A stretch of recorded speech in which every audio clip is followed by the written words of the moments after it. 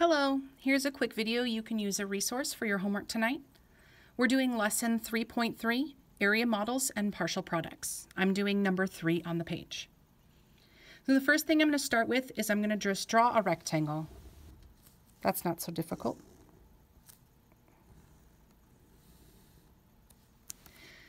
Now I need to split my area model up based on my factors. My first factor I have is 22. And I'm going to separate that into tens and ones.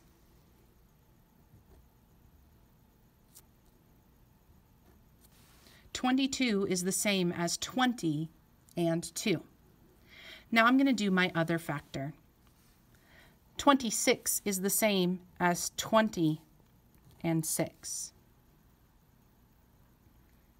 Now it's as simple as just drawing some lines to separate all of my pieces.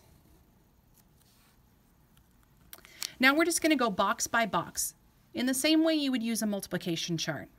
And we're just going to multiply each of the factors to get a partial product. I'm going to start with this one. 20 times 20.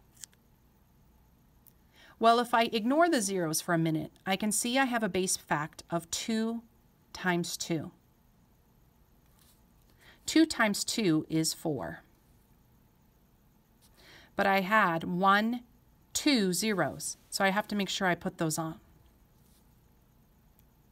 Now I'm going to do 20 times 6. If I ignore this 0, I have a base fact of 2 times 6. 2 times 6 is 12. And I covered up 1 0, so I need to make sure I put that back on. Now I'm going to do 2 times 20. If I cover up this 0, I have a base fact of 2 times 2, which is 4. I need to make sure I put that 0 back on. And lastly, I'm going to multiply 2 times 6, which is 12. We didn't cover up any zeros, so it's just 12. Inside of my area model, I have partial products. I need to add my partial products. If you look at the example in number 1, they added theirs horizontally, and that's not my favorite method. So I'm going to use this little space up here, and I'm going to add them vertically. I recommend you list them in order from greatest to smallest, just so you make sure you line up the place value correctly.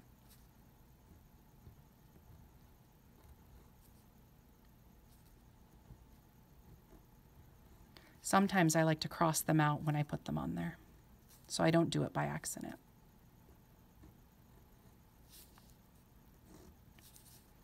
Oops, I'm running out of room. Well, you do better than me, but you know what I'm trying to do here. So now I'm going to add 400 plus 120 plus 40 plus 12. I'm going to let you do that, and I hope this was very helpful to you. Have a good night.